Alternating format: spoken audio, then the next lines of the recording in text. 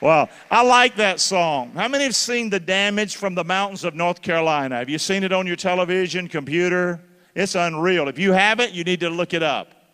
It's unbelievable. Towns washed away. And when you see these towns, you'll hear towns. Of course, Asheville's a big town, but it's actually way lower than these other towns. And some of these towns in the hollers and places like they're gone. The roads are gone. And that's where I go. That's where I'm at up there. The people, I know many of the people up that way. That's not where I'm from. I'm from about 3 hours over here, but that's where I go. And we actually had, about 2 years ago, we purchased a little chapel up there in the mountains, and we turned it into a retreat, a place to go. And because churches were shutting down all across America. It's crazy, and they can't maintain them. You know, the people aren't there anymore. That's before the storm. And so Kim and I worked hard. We fixed that little place up, and it's a place for people to lodge. And we've already had several people stopping by and taking a 2-day break or an overnight break. And we didn't even know if that thing survived. But it did. That little chapel survived. But now if we would have been on the other side of the road, it wouldn't have survived. Because over there was closer to the rivers and the creeks. And every place up there has rivers and creeks. You know what I mean? So anyway, I say all that to say the man that wrote that song, The Broken Rose, he's a mountain man. He lives up in the mountains of Carolina. And I like a lot of his songs because they talk about nature. They're simple, but he puts Jesus in them, and I just sort of like them. Amen. He's also the man who wrote Sweet Beulah Land. And that's a great song. So anyway, I was glad we could sing it today. I'm just a little different today. We had that big storm, and I've been 62 years. I ain't never had a flood. In 2 weeks, I had 2 now. So, you know, I'll do a number on you a little bit. And then my son and my daughter's place and my mother-in-law's wasn't too bad, but probably had about 1 inch of water that got up into her house. We tried to mop it all out and clean that up. But when you ain't got water and you ain't got power, it makes it tough. You can't put no fans out and blow nothing. You know what I'm saying? So it makes it a little tough. But we managed, and then we got a house and a guest house where we live, and it took on about 3 feet of water, and with the first storm. And the bad thing is this: I had a truck, man. I had a really nice truck, and got it from the bass player. He drove it. He got it brand new. Then he took it to Nissan. And I said, "You took it where? I wanted to buy that truck." So I called Nissan, and I ended up buying that truck about a year ago. And I wouldn't let nobody eat in that truck. I wouldn't even let people ride in that truck. I loved that truck. It was nice, biggest Nissan Titan, had everything on it. And so when Helene happened, Hurricane Helene, we didn't think that thing's hitting us. It didn't hit us. It was way up yonder. I'm watching TV on the news. I'm like, just having a good old time. And then Kim says, "Man, that water's high out there, getting high out there on our canal." And I'm like, whatever, we're good. And then later it got up on the porch. And we started putting stuff up. I'm thinking we might get 1 inch or something in the house. We'll live. We'll make it. Well, then it kept coming up. And I said, "Kim, you got to go." Because her van's low. And I said, "You won't." And I turned to look at my driveway. It's now the creek. The driveway became the creek. And then Oxford became Godfrey Creek. So I had her get on out of there. So I go in my Titan. And it's one of them fancy new trucks with the push button. So I did the old, and it would not start. So my truck got flooded. Thank God I had my old trusty Chevrolet in the yard. It cranked. The old kind that do this. Here's my recommendation. Find you one of these. Lord help us. So yesterday they came and took my beautiful truck. It's total. They took my truck away. And the record guy was one dumb joker. Because he said, "Oh, this is a really nice truck. I really like these trucks." I'm like, "I want to punch you in the mouth. How about that? You don't think I like it? Okay. Come on." Anyway, so we've had some floods. Amen? Yes or no? But it's life, and you just keep plugging along. Sometimes I've been thinking, man, a fire almost sometimes be better than a flood. Because then at least you don't have to touch all the mess and deal with it. But I know you still got a house and you can build it back and make it good again. So that's sort of where we're at. But God's been good to us. Amen. How many else in this room today? I didn't ask the first crowd. Anybody else in the old Englewood area or in the Grove City area where your house was flooded? Can I see some hands? Your house was flooded? I didn't think so. Anybody? Okay, right here. Where you got water in your house? Yeah, but that don't count. I mean, are you walking in it? Did it make it in your floor and everything? A little bit? Okay. Well, hopefully you mop that up. You know what I'm saying? But you didn't get like 3 feet or something like that in your house? Yeah, because you're in a condo, aren't you? Yeah, I think you're probably okay out there. I hope you are, okay? Got in some garages and stuff. But unless you're in the old town or on one of these streets down Grove City Way, or of course north up here, that's where it really hit. But anyway, just a little bit of that. Let's go into God's Word. You ready? Let's go. Ready? Let's go. Come on, get my head straight. Favor. Are y'all okay? You good? All right, let's go to God's Word. Are y'all with me or no? Here we go. Let's go to the message. Favor with God and people. I'm in a series on favor. And I won't take too long today. I want to sing a little bit. I want to spend some time with you, and that's what I did today. But I do have a message, and I preached it in the first service, and I'd like to give it to you as well. But I won't give it to you quite as long because I'm pretty wiped out, okay? I'm sort of tired right now. But we'll make it. Favor. What is favor? It's approval, an act of kindness. It's to treat as a favor, and it's preferential treatment. Favor with God. Some people teach, I don't teach this, some people teach that you can just pray for favor on people. There goes your favor. Well, I don't believe that, okay? I think it's nice, I think, to bless people, to encourage people. I want that, but I just don't think favor's magical. Do you hear me or not? Say. I don't think favor is something magical.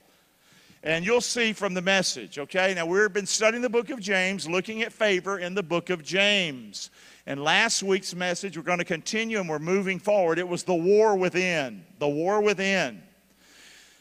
And this idea of favor comes from where Jesus, when he was 12 to 30 years old, it says he grew in wisdom, he grew in stature.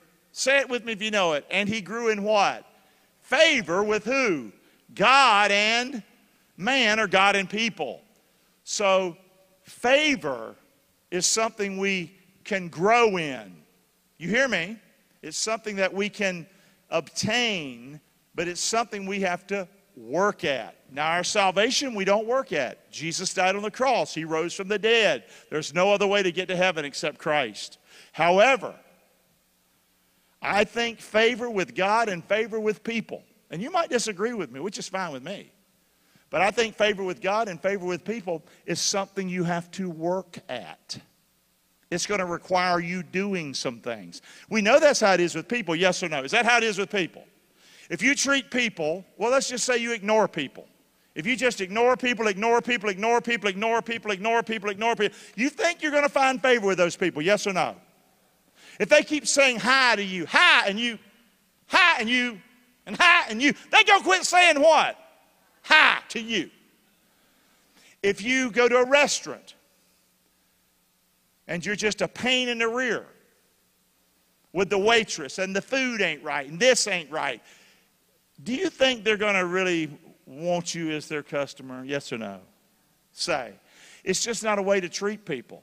Well, how about this? You think if you ignore God, you ignore His Word, you ignore your conscience which He gave you, you ignore His laws that He puts in His Word, okay? You think you're going to have His favor, yes or no? Say, yes or no? Makes no sense to me. And so that's the way I'm looking at this series. I'm trying to look at the book of James with the idea of favor, having His approval, being one of His favorites. It's going to take some work on my part. And so that's the way we're looking at this subject. And this is something I wrote last week, just this statement. I'd like you to say it with me. Say it out loud. We are not going to have favor unless we what? You're not going to have a great marriage unless you fight for it. How many had to fight for your marriage before? Can some hands go up? Fight for it. How many had to work really hard at it? Say. How many had to make some sacrifices? How many had to say, I'm sorry, a bunch? That's what it is. You want favor? It's going to take some work and some effort. That's the angle I'm looking at it for. I'm not looking at go to church, you get God's favor. You give money in the offering plate, you get God's favor. I'm not saying we're not blessed by coming here and that he doesn't bless us. But I just think, I don't know. I think a lot of it depends on your relationship with him and your relationship with people if you're going to have favor. So let's go look at it a little further now. Last week, now James gave this message. It's in the book of James. There's a war that rages. And if you want to have favor with people, one of the number one ways you'll have favor with people is how you talk to them, how you communicate with people. Are y'all listening or not? Say. That's one of the number one ways you'll have favor. You'll have favor the way you talk to people. You'll have favor the way you look at people. Though if you got teeth, show them hello, okay? That's how you gain favor with people. Your manners, your mannerisms, your interactions with them. Got it? So, and we gave a message on the tongue. James had that in there, how our mouth, how we need to watch what we say, how we talk to people. But this message, this battle that you have inside of you, I'm the biggest sinner I know. I have my own sin. I have my own struggles that I'm dealing with. And the favor that I have with God depends a lot on how well I fight my battle inside of me. Does that make any sense? My passions, my lust, my desires, my wants. Okay? Things that nobody else can really see, but God sees. And so this message is on fighting our own battle, our own personal battle. It's funny how we'll fight with somebody else. We'll run somebody else down because we can see they're doing stuff wrong, but we don't take time to, what about you, man? Or ma'am? And so that's what we're learning in this message today and last week as well. The fighting and personal wars that we face, they're from where? You're killing me. The fightings and wars we face are from where? They're from within. They're from within. As a man thinks in his heart, so what? Is he? Have you ever been thinking something about somebody and it came out of your mouth? Say. I'm serious. We get a thought, and be careful that thought don't ooze out your lips. I'm horrible at this. That's why the Bible says take every thought captive. Amen? So anyway, so this battle within, we gave a whole message on that. I'm not going to re-preach it. But this was one of the verses that we used last week. From whence comes wars and fightings among you? Say that with me. Come they not hence. Say it with me. Even your what? Lust. That war in your what? The idea is that war inside of you. Your own thoughts, your own desires, your own wickedness. I believe if we're going to have the favor with God that he wants us to have, we're going to have to fight for it. Now what I mean fight, not fight each other, fight ourselves. Fight our passions, fight our struggles. Is that making perfect good sense to people, yes or no? Well, that's what we're talking about. And it's evident we all struggle. I gave a little clue on mine in the first service. Now, I've got multiple struggles, okay? But one of my biggest struggles is my mind. My mind, okay? I don't know if it's because I'm a pastor, I'm a public speaker. I have no idea why it is. I don't know if it's the past trauma and pain I've had in my life and struggle and rejection and struggles and things like that. I don't know what it is. But I struggle with my mind. If you want to pray for me, pray for Pastor Gary's mind. And it's all right with me if you tell the Lord, he's crazy. Help him, Lord, he's crazy. Okay? I don't mind. I'm cool with that. But you know what I do? One of my biggest struggles with my mind is anticipating somebody else's reaction. I struggle with that. What do I mean by that? I'll just give you an example. Me and Kim. I am very, very outgoing, a lot of personality, a lot of mouth. Kim ain't. And so I can be like, hey, hey, hey, hey, hey, you know, and, you know, I'm be talking and this, and, you know, I can make the biggest sell to her and whatever, and it's really exciting and great, ain't it? Yeah! And there's no reaction. You know what I mean? And so my mind says, she doesn't care. Because I'd already pictured she's going to be jumping up and down about this as much as I am. Or it could be I might say something, oh, you know, I'll do a job. I'll do a good job. I'll work real hard. Am I boring you to tears? I'll work real hard. Maybe let's use Kim again. She ain't in the room, is she? Let's talk about her, okay? She shouldn't have left. But anyway, say I'll work real hard. It could be work a job. It could be work around the house. It could be build something, make something, clean something, fix something. And my mind says, when she sees this, boy, she's going to really like this. She didn't even see it. And she's looking at it. Does that mean she's not thankful? No, it does not mean that. That's hard for my brain to compute. And you might say, well, that's no big deal. Well, it is a big deal when I give her a tongue lashing after that. And I lose all the favor with her, right? Say yes or no. So I anticipate, even on Sunday here, I'll preach a message. And I'll get done with the message. And I'll go home. And I can remember things I've said. Or I'll sometimes check out my message as I check out other pastors in the area. I do that. This is my job. This is what I do. I want to do a good job at it. I've been doing it for years. There's no change in me. I'm going to keep doing it. But I'll beat myself up over something I've said. You hear me or not? The battle of my mind. Does that make any sense? I've got other struggles too. I'm just trying to say, instead of me fighting with somebody else, I'd do a whole lot better if I would fight with myself. Fight the battle within you. Got it pretty good now? So we established that there is a battle, and there's a lot of it. But let's pick up, and we're going to keep moving now. Here we go. We just tried to give a little intro. Here we go. So this war within, it's an evident thing. There's a war raging inside of us, okay? Title of today's message, could you say it? Living in the what?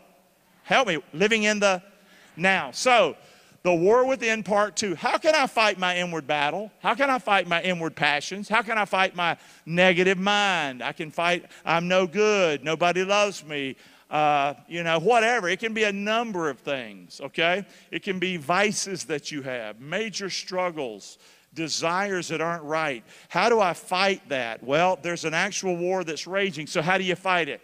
Let's pick it up and see what we can find, Raj.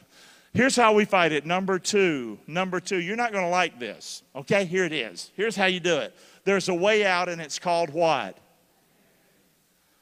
One more time. There's a way out, and it's called what? Repentance. You and me would do a whole lot better if we fought our own battle and we repented instead of somebody else. Got it? And this is how I'm not going to get God's favor by pointing out somebody else's problems and pestering them to death. I'm a good Christian because, see, I put people down for Jesus. I just don't think you're going to get the favor of God that way. Amen? But you will get the favor of God if you repent. Let's just examine that. So how can I fight my inward battle, my inward struggle? Because so much of the favor of God depends on how I fight that battle. So I want to get some help. How can I be spiritually victorious in my life? Say that with me out loud. Stop thinking you are. And do what? Let me ask you something. Do you think the Lord might favor you if you stop thinking you big stuff and you humble yourself before the Lord? You just think He might like that, yes or no? Let's see what James says. He gives more grace. Wherefore He says, say that part with me, God resists the proud, but He gives the what? Grace to the humble. You want the favor of God? Repent. You want the favor of God? Humble yourself. and see if he won't lift you up. Let's keep looking. James, would you help us? Say this with me out loud. We're talking now. We're trying to find some favor. We're trying to get some help. Say that out loud with me. Submit yourself, your life, your future, your everything to the Lord. Turn totally to God. Now, I'm talking about this inward battle, this battle. Do you think he'll like that? Yes or no? Oh, yeah. You think he'll like that better than a check? Or better than I went to church, I checked that off. We have so many rules we keep, so many little things we do, and we think we're earning the favor of God, when actually he cares about you. He cares about your life, what's inside of you.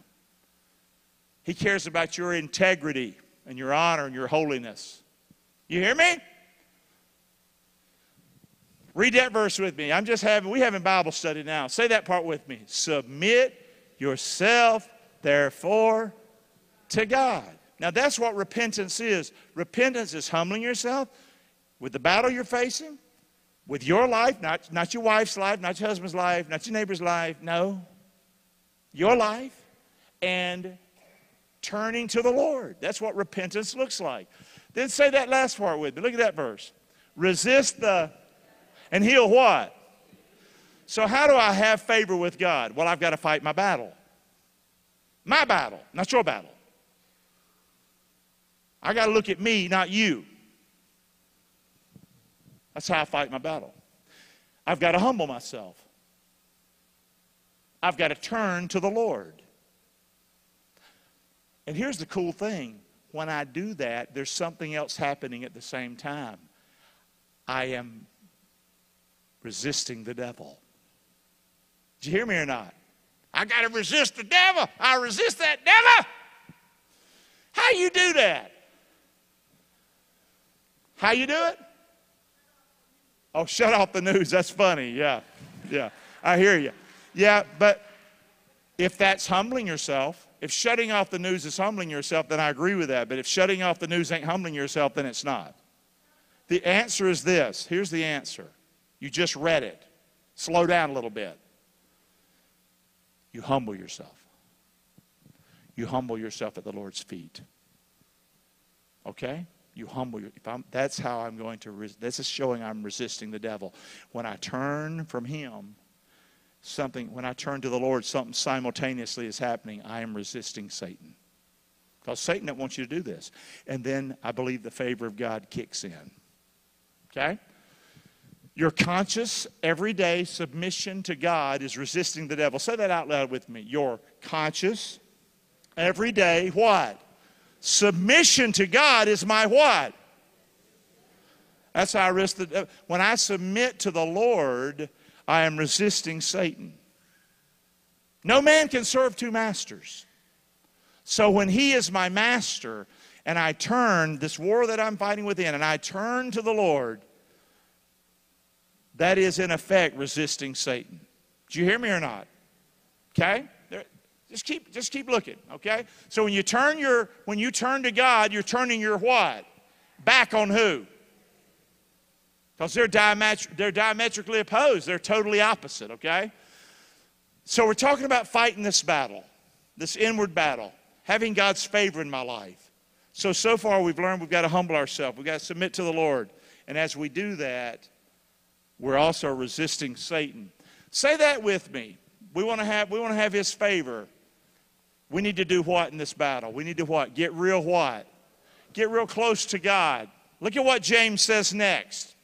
Draw nigh to God. The word is near. Draw near to God. But guys, don't miss this.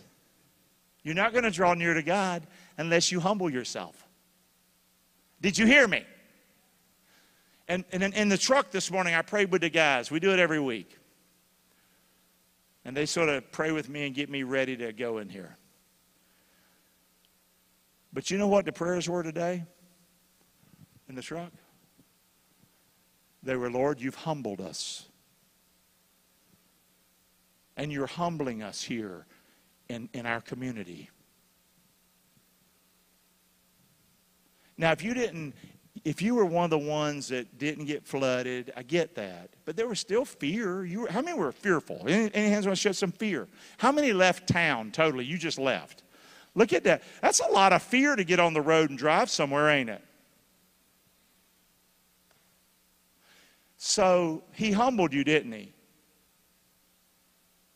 Did you think you were big stuff when you were leaving town? Look at me, I'm bad, baby. You couldn't do anything but drive. And you couldn't even do that if you're caught in line. I mean, this has a humbling effect on us. So is that a bad thing? No. Is it a bad thing to be humbled? Yes or no? It is never a bad thing to be humbled. Humility is a good thing. It doesn't matter how you get there. How many were humbled in a marriage that just broke your heart? Anybody want to raise a hand? Humbled. Humbled. But at the same time, how many would say it was terrible, though? It was hard on me. Isn't it nice that God can take the crap that we go through in life, and if we humble ourselves, He will lift us up? That's what I'm talking about, this battle, the favor of God. So much of it has to do with our fight. Draw nigh to God, He'll draw nigh to you. Read that part with me. Cleanse your hands, you what? Sinners. And purify whose heart?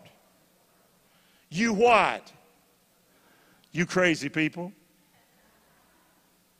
See what I'm saying? How can I have the favor of God? Well, we've given a whole lot of messages on this, but today we're honing in on something. If I'm going to have the favor of God, I got to fight for it. Who have I got to fight? The man? The government? Yourself. Yourself. Yourself. Yourself. You're the biggest problem you have. Well, I heard you say that before, but you're still the biggest problem you have. Yeah, accountability is nice, but the bottom line, accountability don't come in front of humble. You have to be humble, period. And being accountable to somebody else is nice. Now, I normally don't answer questions from the audience, but you just haven't been sitting there. Okay? But the bottom line is we can throw all kinds of words at it. Accountability and this and that and all the other. How about stick with the Bible? Humble yourself at His feet. I'm the screw up. I'm the problem. Start with me. Look at me. You hear me or not? And a storm, problems, anything in life, if it can get you to the place to where you start to fight your battle, I think that's a good place. Amen? I'm not angry. You know, I just holler. See, there's my mind again. What does she think? Did I hurt her feelings? See how my mind works? Get real close to God. How does that happen? It's done through the what? So my question would be, if you want the favor of God, are you in God's Word? Are you reading God's Word? Are you soaking up God's Word? Then don't act like you got the favor of God. Are you praying? I'm not talking about little lay me down to sleep prayers. I'm talking about in a continued state of prayer. I'm not saying you go around la la la la la la la la la all day long.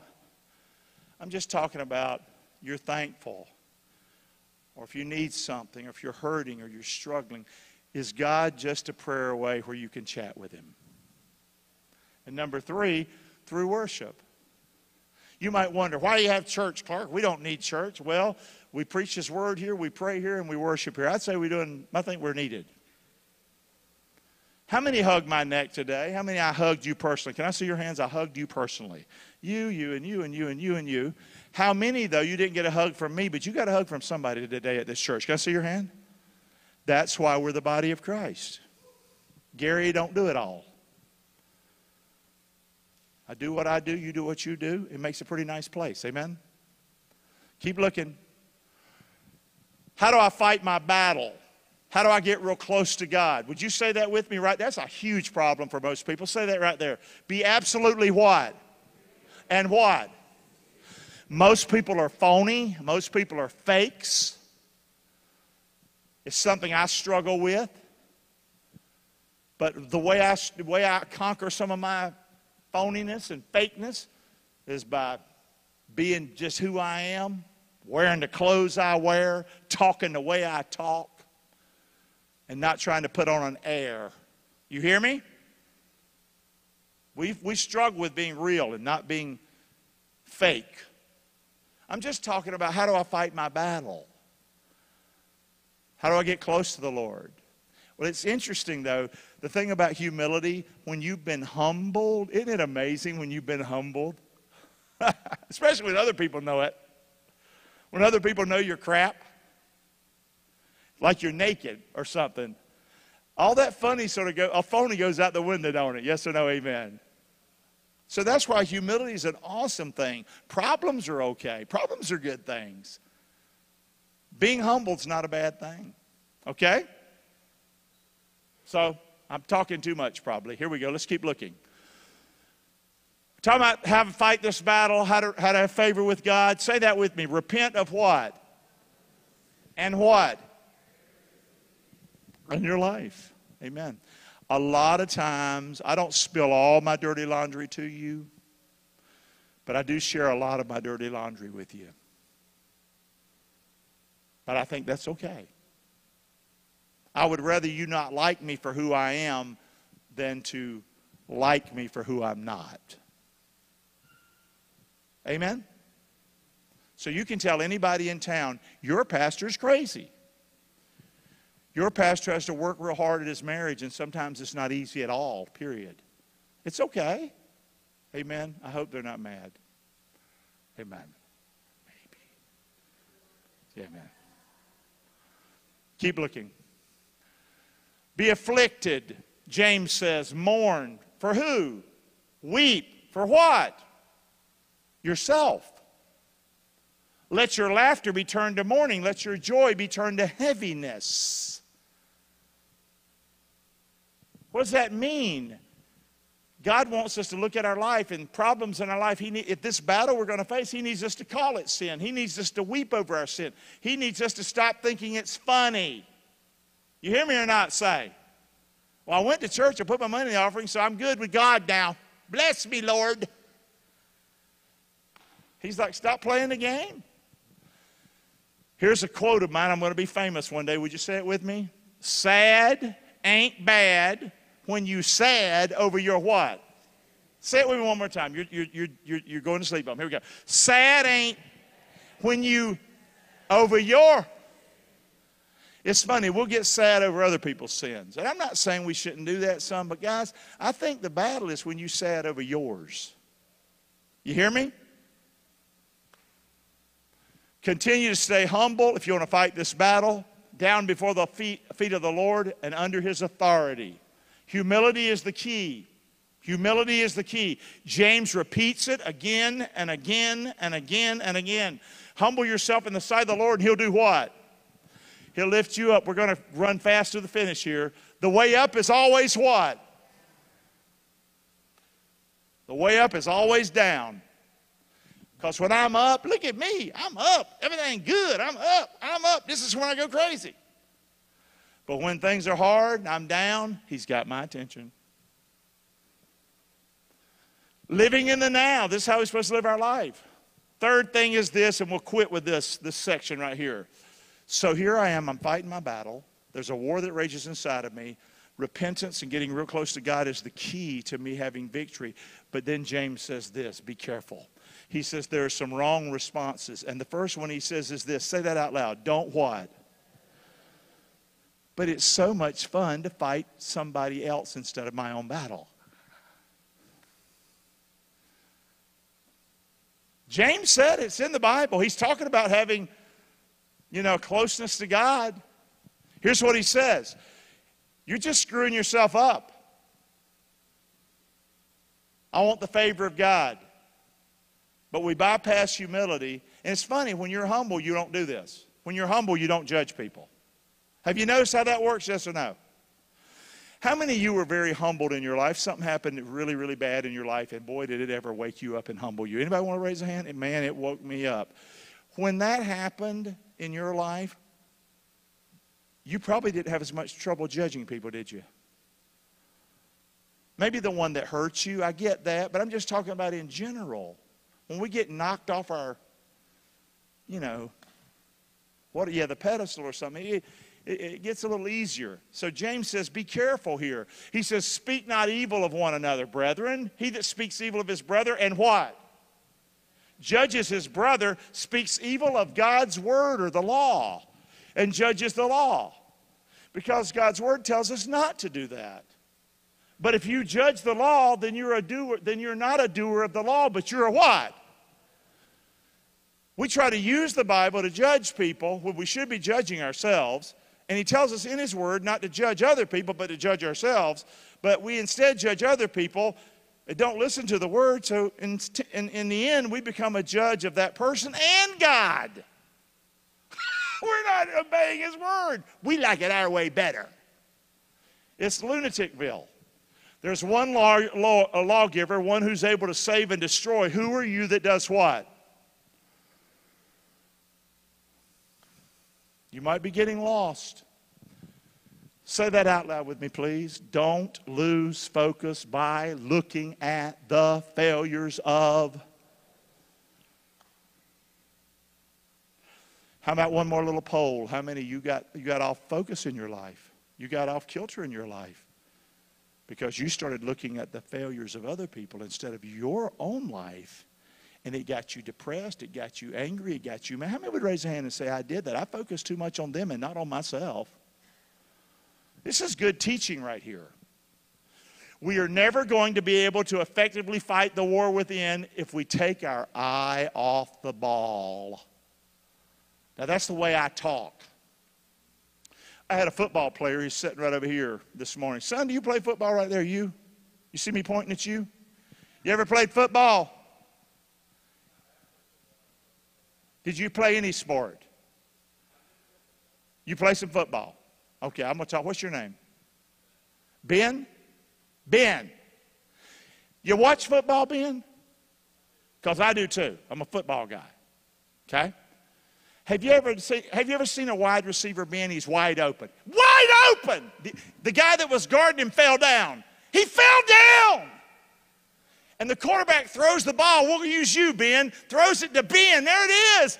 And there's nothing in front of you, Ben, except green grass and the goal post. You see him down there? The end zone. You're wide open. He's just one guy. You're it. The ball comes. There it is. But you sort of look at that green grass. You start thinking touchdown, Ben. A 3-year-old could catch it, Ben. How many have seen that in a football game? Yes or no? Ha! To be a Minnesota Viking fan sees this all the time. Unbelievable.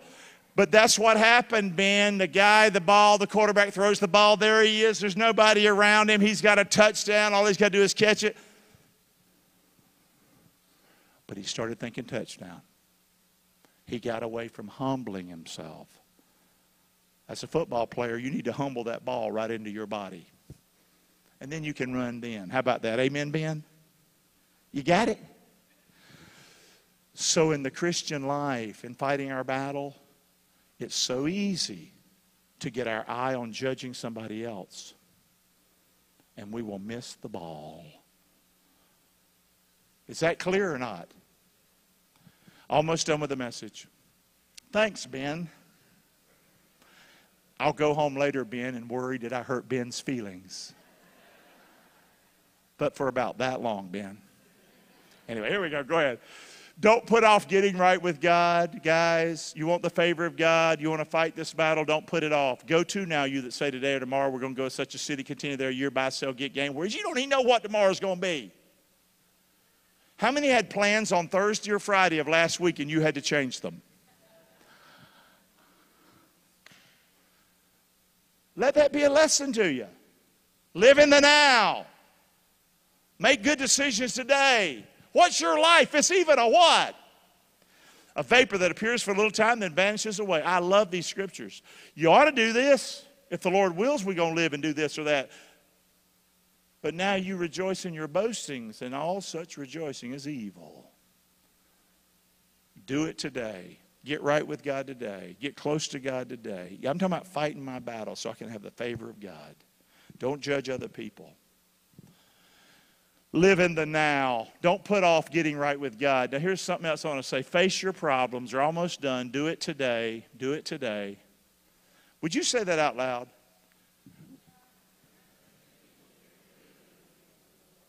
Procrastination will kill you in war. And you might not like me for saying this, and I really don't care. I get an opinion too. But I think the way for Israel to have 1,230 of their people, or whatever it was, slaughtered on October the 7th last year. Hamas, a terrorist organization, comes in, rapes women, chops off their feet, burns babies in ovens. I know you can't even wrap your head around such evil, can you? So Israel begins to retaliate and take Hamas out. And what did we do as the United States? We told them, well, be careful. Don't go so far. Don't, you need to slow down. You need to not do this. You need to not do that. And that war still rages a year later. And now more people are killed than would have ever been killed if they didn't procrastinate. Do you hear what I'm saying? Now that's my strong opinion on this. And now what's happened? It's spilling over into the Middle East. Now Hezbollah. You give somebody time and other people can climb on board. And I get that. But here's my point. Procrastination. And we as the United States help procrastinate that situation. And you might not like me for that. I don't care. I think I'm telling the truth. But what's Israel doing now in that war? Well, they picked it up, haven't they? Yes or no? And they, I don't know how it's going to end. But I know this. They're taking cues from us, but they're not taking quite as many cues for us. I've heard generals say now that Israel has now become the leader in our world. They're the ones that's really going after terrorism right now. Okay? But I don't blame them after a slaughter of 1,200 and something people at a concert. Is that correct? It's ridiculous. It's crazy. Now, you say, why do you say that, Clark? I just say that to get you agitated. No. I think it makes, back it up.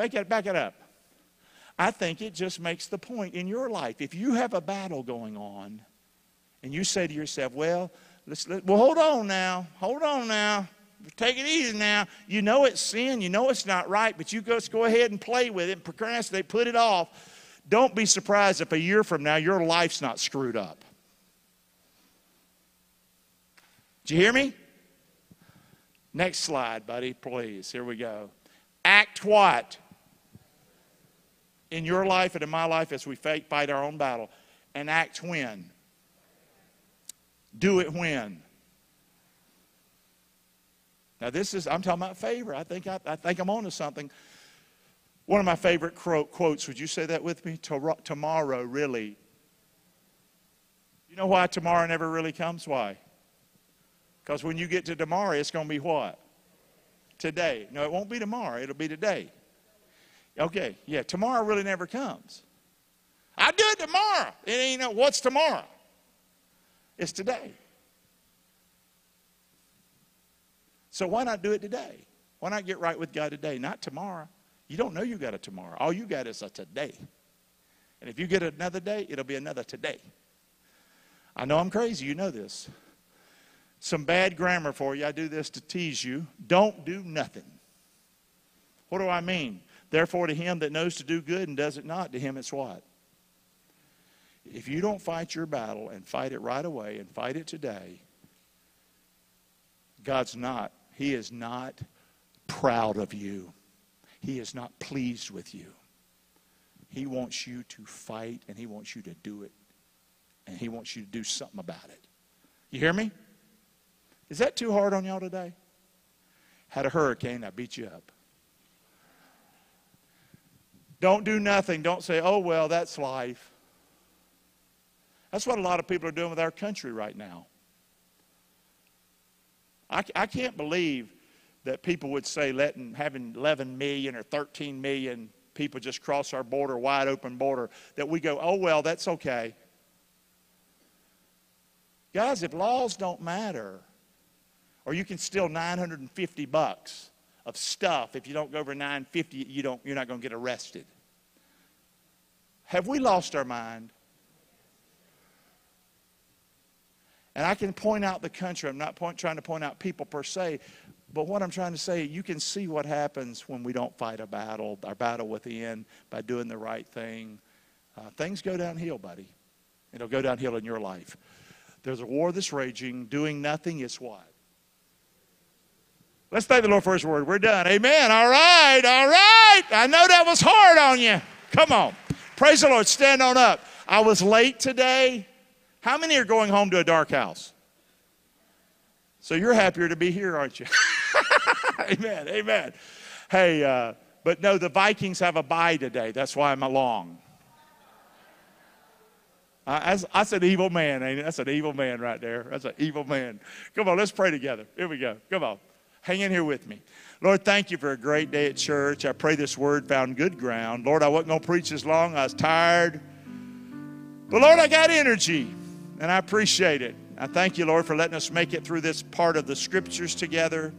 I pray we've learned today, Lord, that we are our biggest problem. Individually, I am the biggest sinner I know.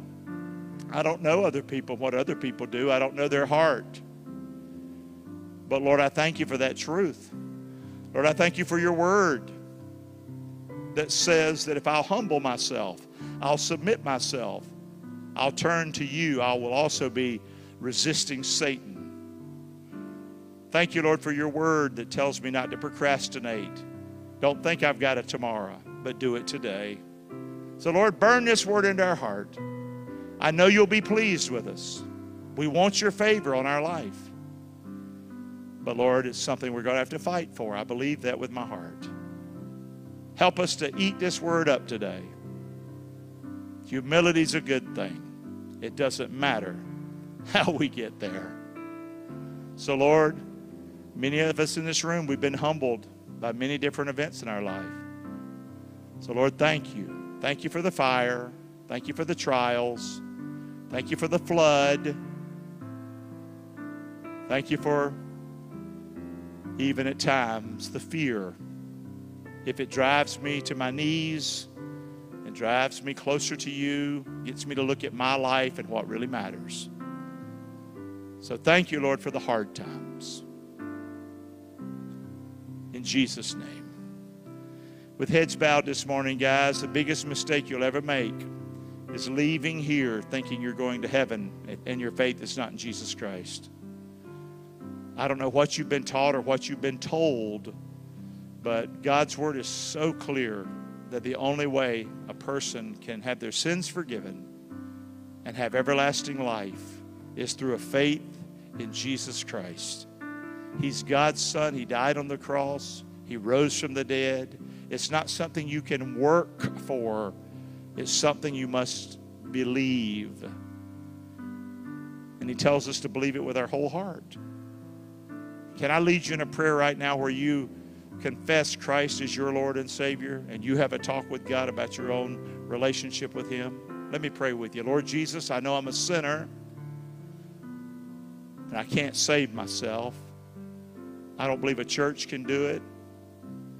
I don't believe giving money can do it, or having a big education can do it, or a nice home can do it. I believe only you can do it. And so, Jesus, I put my faith in you today. I put my faith in you, Jesus. I don't understand it all, but I choose in my heart to believe, Lord, that you're not lying to me, that you are God's only Son. I put my faith in you, my trust in you. My hope is in you. Come into my life and live. I pray in Jesus' name. Amen. God bless you guys. Have an awesome day. Amen. See you later. God bless you. Amen. Be good. God bless you. Amen. Thank you for listening to me. Woo, that was rough, wasn't it?